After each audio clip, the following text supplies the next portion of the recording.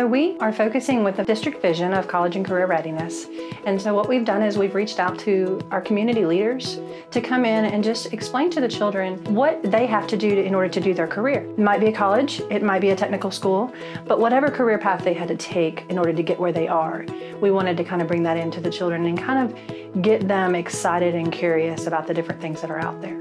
So interacting with the career day is extremely important for the children because they need to be able to have those experiences. A lot of our children don't have those experiences normally, and we want to give them that opportunity to create that excitement, and having the experiences creates the excitement.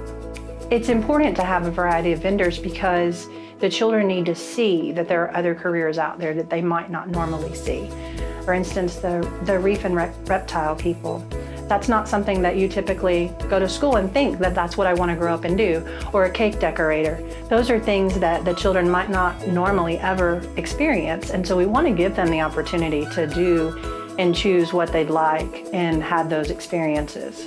It's vital for elementary to be involved in Career Day, and it's vital for us to give our children those experiences. As they're developing and as they're learning and they're gaining experience, they want to be able to make those career paths and make those decisions. You know, we, as a district, we do a very good job of having them kind of on different career paths in 8th grade and those types of things. Well, if they have no experience in elementary, they get to middle school and it really is tough on the middle school teachers.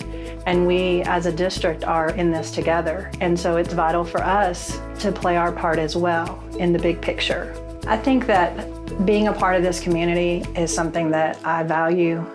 There is no way that we could create this type of experience and exposure to all of the different careers that we have without the community support.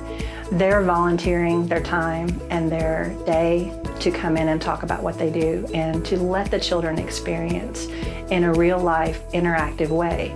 And without that, we wouldn't be where we are. And I feel like that our support of our community members and really shows that we are in this together as a district, as a community, as Clarksville.